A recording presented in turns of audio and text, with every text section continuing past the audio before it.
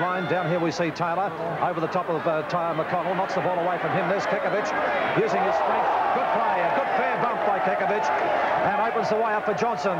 Johnson into a Prahran player on his own, and Preen takes the mark. Well, that's the way to use your hip and shoulder, as exemplified by Big Sam Kekovich then.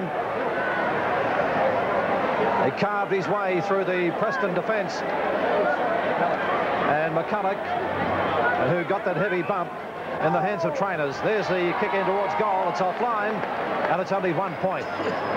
Well, the game developing into a bit of a hard-hitting affair now.